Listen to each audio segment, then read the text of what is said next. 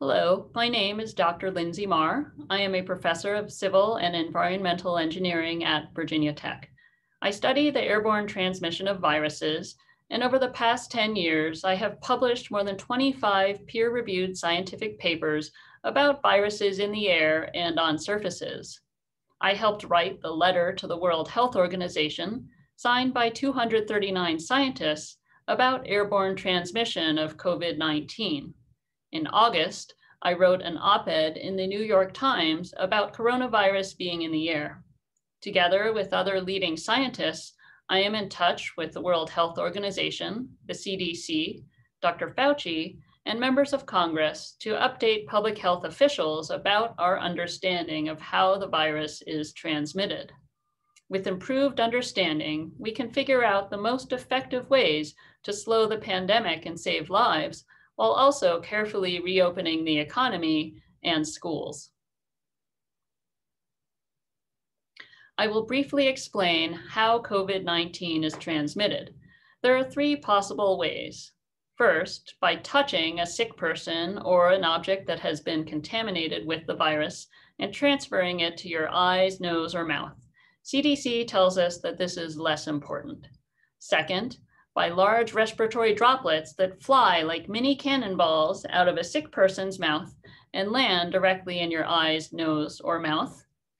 Third, by breathing in microscopic respiratory droplets called aerosols from the air.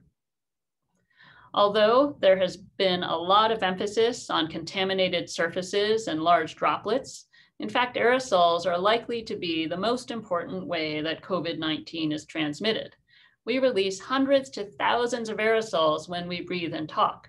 If someone is sick, their aerosols may contain viruses. The aerosols are small enough that they can stay floating in the air for minutes to hours. They are most concentrated near the person who released them. Like cigarette smoke, they don't fall to the ground. They can travel much farther than 6 feet and can build up in the air of a room if it lacks good ventilation. There is overwhelming evidence that inhalation of the virus is a major route of transmission for COVID-19, as stated at a workshop of the National Academies of Sciences, Engineering, and Medicine, which is one of the world's most prestigious scientific institutions. There, other experts and I presented evidence based on measurements in hospitals, studies in laboratories, and super spreading events showing that airborne transmission is very important.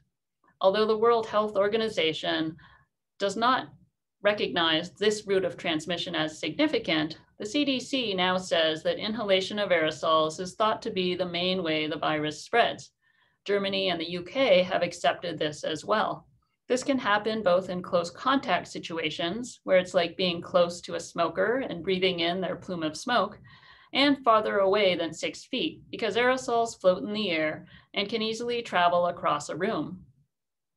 While airborne viruses sound scary in movies, there is no need to panic. Just as we know how to protect ourselves against viruses in water and food, we also know how to protect ourselves against viruses in the air. We do not need to worry about clouds of virus roaming the streets and chasing us around.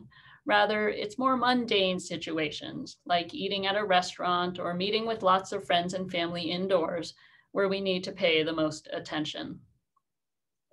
So what can we do to protect ourselves better? First, distancing keeps us out of range of large droplets and out of the most concentrated parts of someone's aerosol plume, just like we wouldn't want to be too close to a cigarette smoker. Second, masks help in two ways. They prevent someone who might be infected from spreading lots of viruses into the air. Masks also protect the people who are wearing them from breathing in viruses from the air around them. We need to wear a mask at all times indoors when we're sharing the same air with people beyond our own households. The mask should cover our noses and mouths and should fit tightly without any gaps. Third, we need to pay attention to ventilation. If there is lots of fresh air to dilute the virus, then it can't build up to dangerous levels.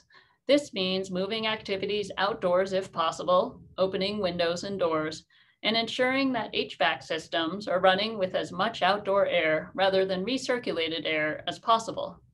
One way to gauge ventilation is to measure carbon dioxide, or CO2, which humans exhale.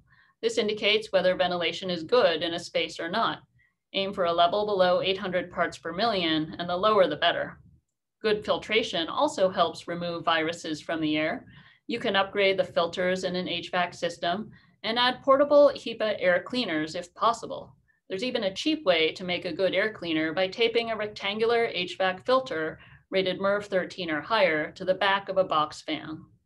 Fourth, avoid crowds to reduce the chances of being around someone who is infected. Fifth, talk quietly and minimize things like singing and cheering, as loud vocalization produces a lot more aerosols than just breathing. Thank you for watching, and stay healthy.